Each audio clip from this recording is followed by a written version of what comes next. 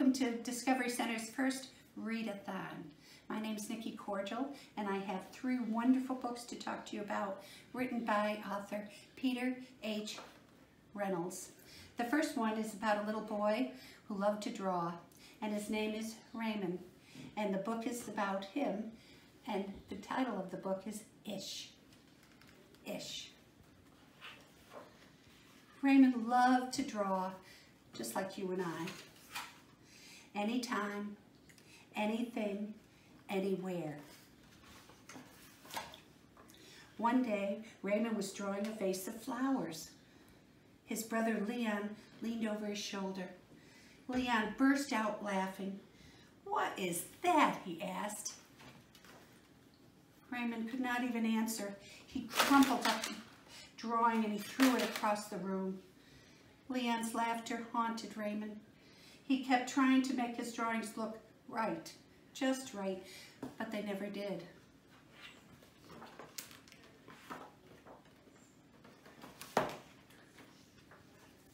After many months and many crumpled sheets of paper later, Raymond put his pencil down. "I'm done. I'm done." Marisol, his sister, was watching him. "What do you want?" he said. "I was watching you draw," she said.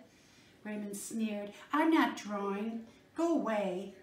Marisol ran away, but before she did, she picked up the paper, the crumbled piece of paper. "Hey, come back here with that." Raymond raced after Marisol up the hall and into her room. He was about to yell, but fell silent when he saw his sister's walls. He stared at all the crumbled gallery. "This is one of my favorites," Marisol said, pointing.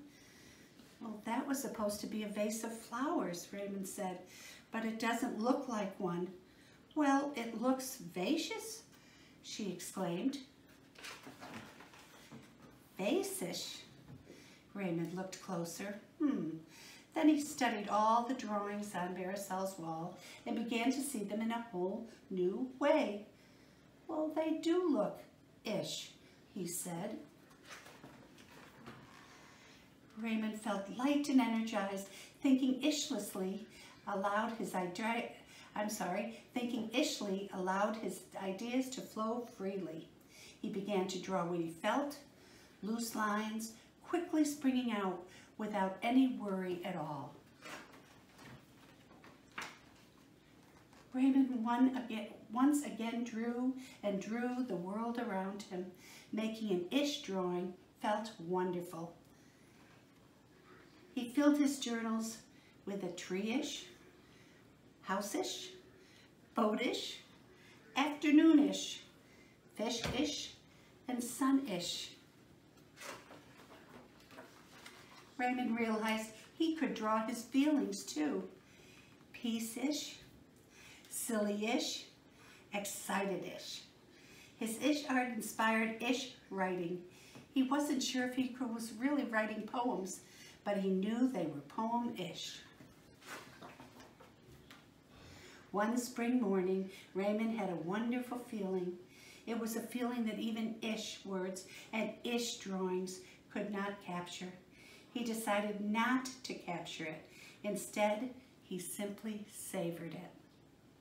The end. Now, if you like this story about vase-ish paintings, you might want to look for more of Peter Reynolds' books, one being Sky Color, a little girl learning how to draw the sky, or The Dot, which is another one of his special books. Hope you enjoyed it. Hope you enjoyed the Discovery Center. And thank you again.